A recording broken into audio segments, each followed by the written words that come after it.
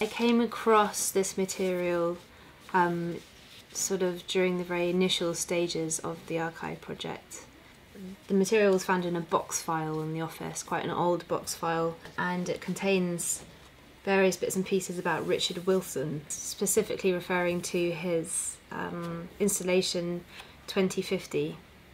Basically, the administrator, Chrissy Isles, wrote to various oil companies to ask them if they could sponsor the gallery, sponsor the exhibition, and give some oil or donate some oil to help build the installation. So we only had black polythene bags to try and waterproof it, make it oil proof, but well, it wasn't actually a black polythene bag, it was black polythene.